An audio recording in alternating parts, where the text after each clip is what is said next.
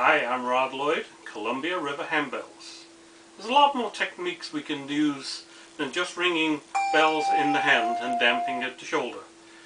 We can do thumb damps, marts, plucks, tower swing, marts, shakes, echoes, ring touch, and other things.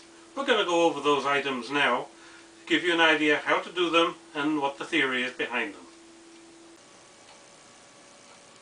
This video is going to cover the musical terms that even musicians need to learn, even if you know how to read music. These are terms and techniques specific to handbells. Most music has a bell's use table at the beginning or end of the music. This allows a ringer to see what bells are needed for that particular piece. It's especially useful to see if the music requires accidentals, sharps or flats. The bell's use table should be the first place you look when opening a piece of music. You can see here that the B flats and the E flats play instead of their naturals, and the B natural also plays in the treble clef.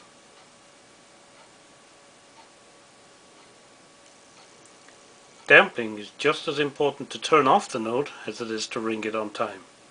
Notes left to ring after the intended time to be stopped creates an unpleasant, unintended sound. Damp the bell exactly at the end of its note value, unless it plays again immediately with no rest between. A thumb damp means placing your thumb on the bell casting while ringing the bell. This creates a stop sound. You have to experiment with the best place for your thumb for each size of bell to get the desired sound. It's written with a TD and indicated with dots over or under each note requiring a thumb damp. It needs to be a sound like this.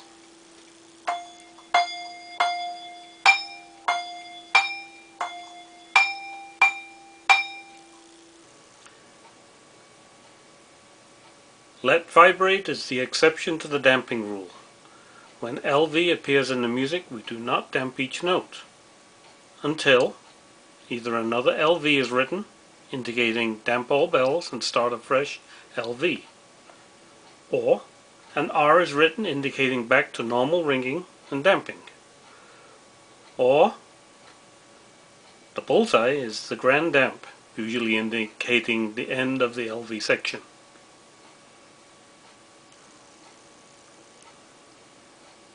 Here you can see that we start the section with an LV, and for those two measures you do not damp the bells, but the start of measure 3 you damp the bells and start a new LV.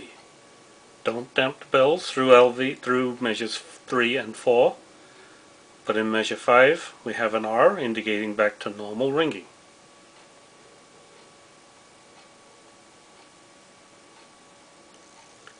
The mart, or martellata, a big thick triangle symbol, means gently drive the bell into the foam table.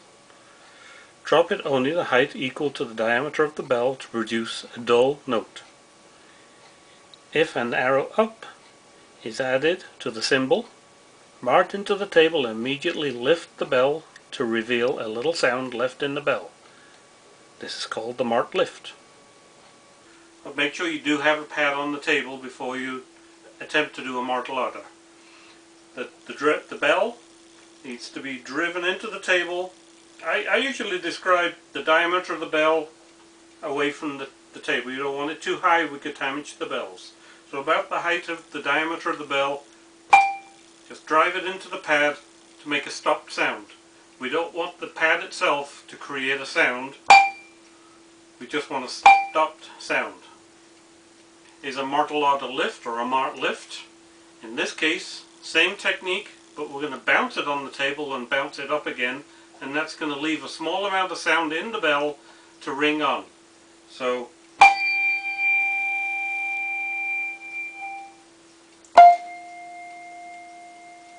again, experiment with the height and the amount of force, so you get a nice sound that's consistent with all the other ringers.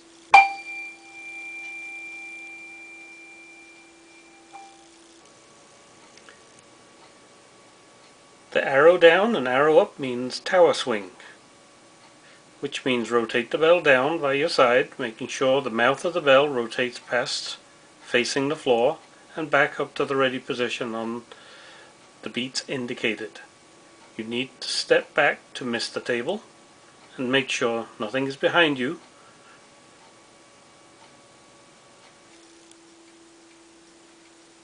The tower swing involves ringing the bell and rotating it around. You need to be sure that there's nothing behind you that you're going to hit to cause a damage to the bell or to the item behind you, or to an unneeded sound. Ring.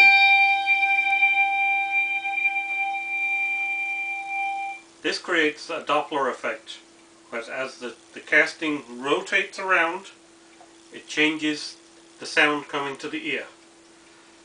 It's important that you actually rotate the casting around, not just ring it and go this way, because that won't change the sound. So the action is ring, down, and back up.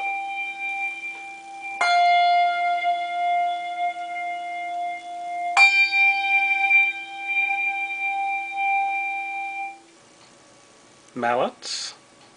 Dots placed over or under the notes can also mean play the notes with mallets, as indicated by the director or a footnote.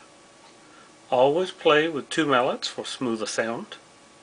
Strike the bell with the mallet with the bell on the table at the same place the clapper would strike. Use the correct mallet for each bell. Newer music may also have a plus instead.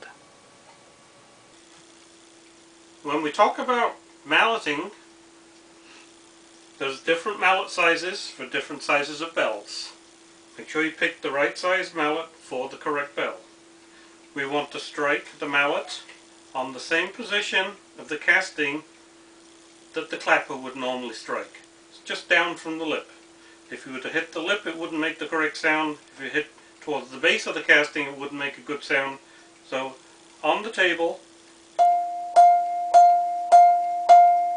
same place. Think about it, the fact that the sound is already in the bell and you want to pull it out. In which case, pulling out the sound makes a nicer, cleaner sound than just hammering on the bell.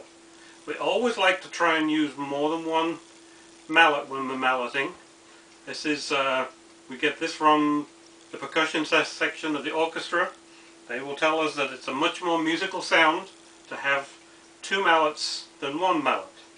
So instead of 2, 3, 4, go 1, 2. We get a more smoother sound if it's 2 notes. If we're playing rhythm, it's a more smoother sound, more musical to use 2 mallets.